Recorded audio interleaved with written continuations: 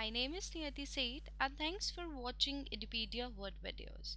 My topic for the presentation is the 12th section of the chapter Morphology of Angiosperms, that is flowering plants. In this section of presentation will be studying about the inflorescence. Okay? In angiosperms, plant flowers are reproductive organs. We very well know that. Okay, flowers is a modified shoot and is adapted for the purpose of reproduction. Flowers, they may be single or they may occur in clusters, right? It could be single or it could occur in clusters. As you can see that this is solitary flower and this is, inflorescence of it. Okay. So, a natural group or the cluster of flowers produced on a special reproductive axis, that is peduncle of a plant, is called as inflorescence. This kind of arrangement of flowers on a special reproductive axis, which we call it as peduncle, then that is known as inflorescence, students. Okay. Modification of inflorescence, it involves length, nature of the internode and phyllotaxis. It also considers variation in proportion, reduction, connotations, adhesions, compression of the main and the secondary axis. Okay. As you can see, the stem that is holding this inflorescence is called as peduncle. So this is your peduncle which is holding this kind of inflorescence, and the main stem holding the flowers is called rachis. Okay, so these are your rachis. These are the stems that hold the flowers. Okay, so they are called as rachis. The stalk of the flower is called pedicel.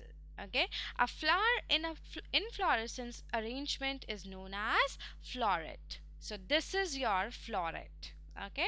So, what is definition of an inflorescence? Inflorescence is defined as a cluster or the group of flowers arranged on a stem which composes of a main branch or a complicated arrangement of branches. Inflorescence is basically the part of shoot of flowering plants where the flowers formed are modified accordingly.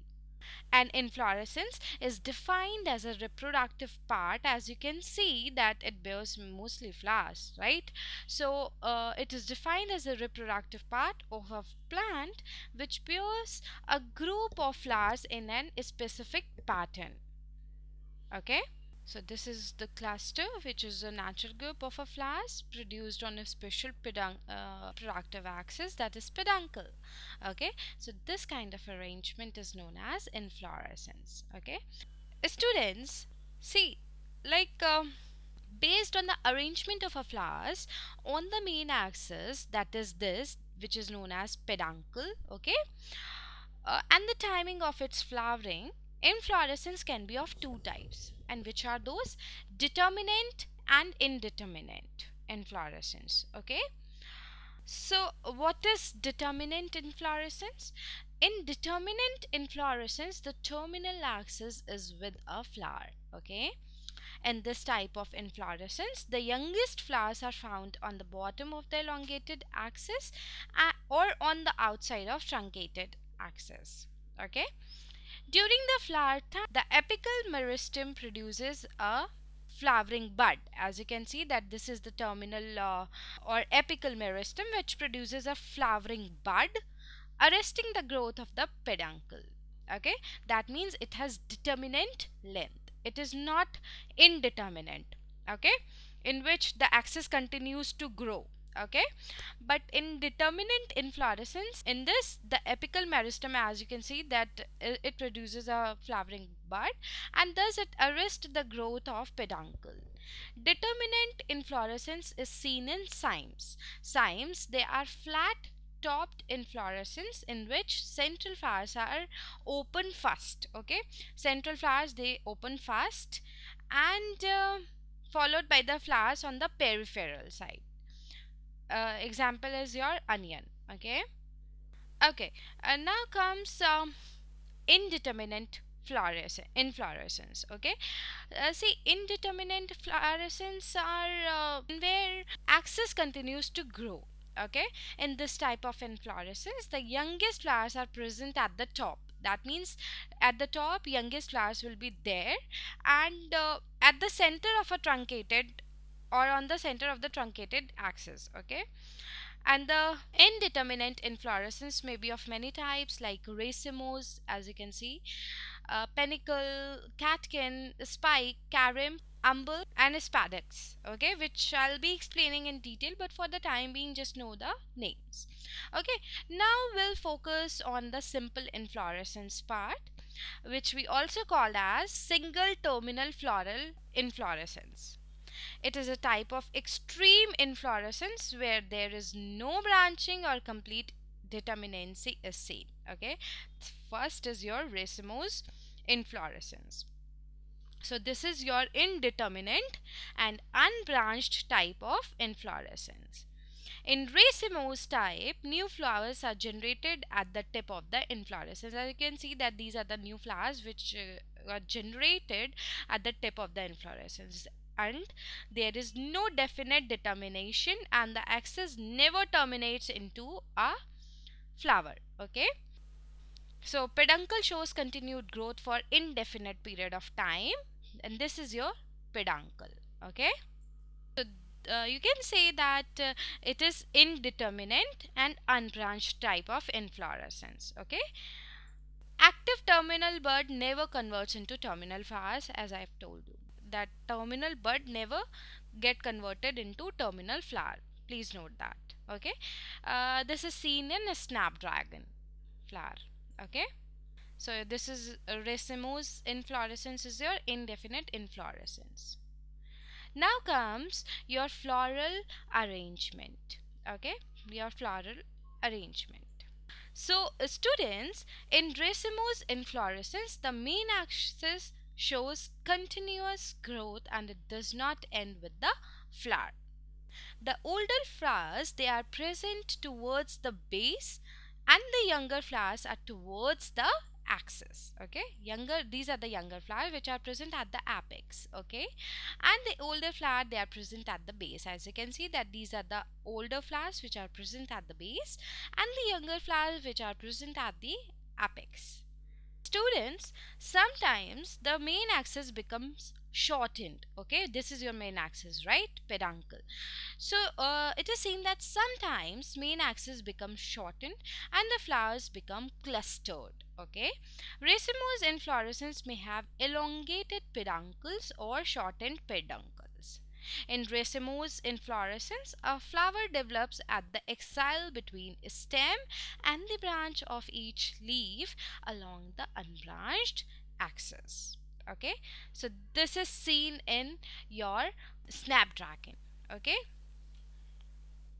and this kind of arrangement is known as acropetal succession, in which the older flowers are present at the base and the younger flowers are present at the apex, right?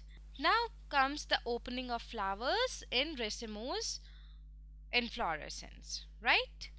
As you can see that older flowers, they are present at the base.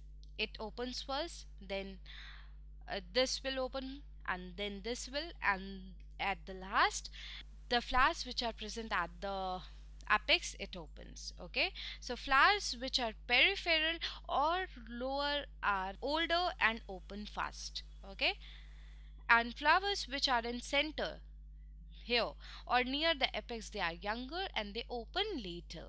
Okay, that's why, see, these are open flowers and this is closed.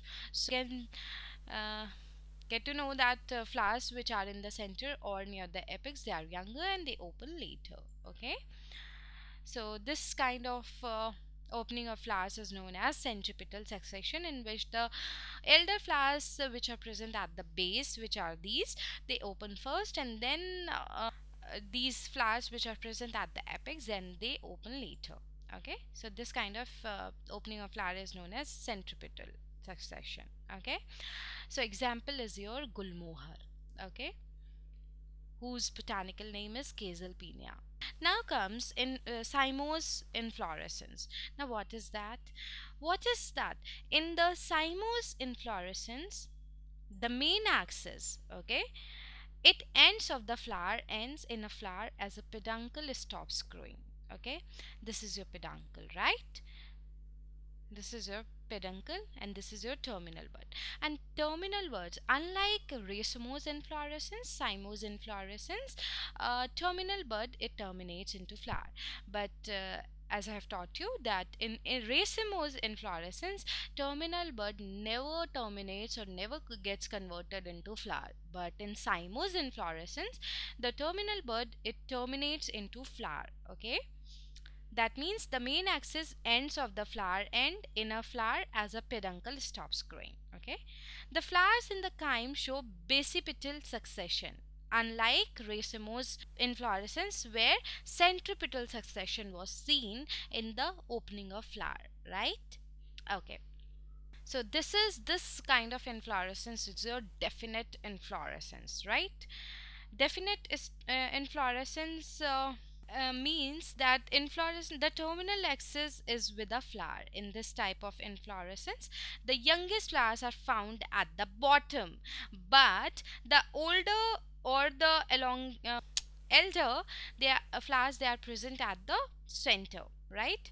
So during the flower time, the apical meristem, it produces a flowering bud and thus arrests the growth of the peduncle. Okay, this is also known as determinant inflorescence. Okay, so what kind of floral arrangement is seen in this? As you can see that this is the peduncle axis, right? And this is your terminal flower, okay, which got converted from terminal bud. Okay, this is your base from which two branches have arisen, and they have terminal ends with the flower. Okay, the flowers, they are arranged in centrifugal manner.